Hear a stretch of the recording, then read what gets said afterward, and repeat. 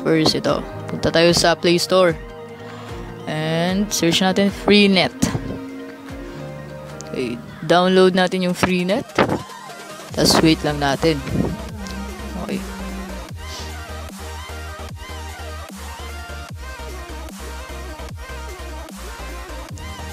So after nyo ma-install, open nyo. Then, ito na. Na-open na natin yung application. Go to register. Pag bago kayo dito, go to register. And click nyo yan. Okay. So nakikita nyo, phone number, password, and confirm password. So type nyo dyan yung number nyo, your password, tsaka yung password nyo. Oh, yun nga, password. Tapos register na kayo dyan. So ilalagin ko lang yung account ko Yan. So 65 points to kasi nag-redeem na ako nito So ito, follow nyo. Punta kayo dyan, upper left. Tapos referral code.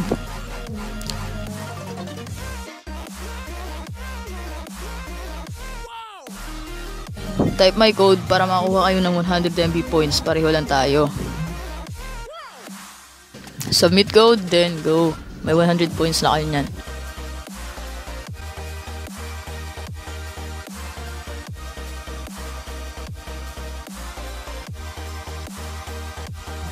How to convert Freenet points to eCoin? First, ito, punta kayo sa shop. Sa shop, makikita nyo yung regular load. Huwag yung mga all out Yan.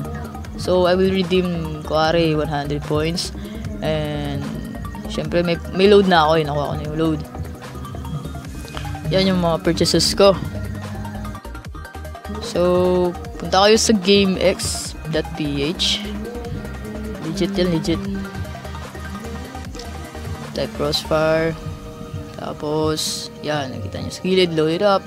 Gusto ko 1,000. So, I will buy it. Tapos,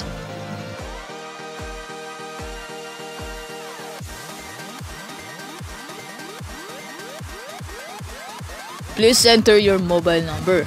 Okay. So, 1, 2, 3, 4, 5, 6, 7, 8, 9. Proceed. So, ma-receive nyo yung code. I-type nyo yung code dyan.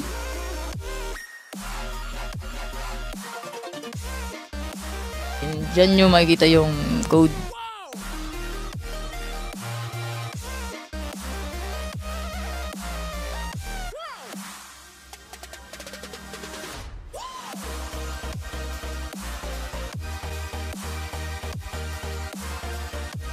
Login muna yung account nyo ng Crossfire.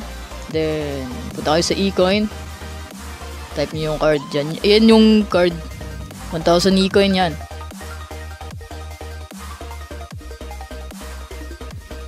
So, ayan. Nakuha na yung 1,000 eCoin. Then, I will purchase the 94 Knife Supernova. Yung bagong VIP ngayon. So, let's go!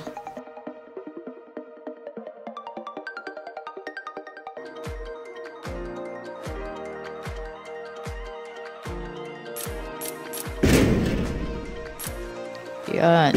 May VIP na kayo. So, don't forget to like, subscribe, and comment down below. And sana makakatulong to sa inyo. Good luck sa inyo, guys.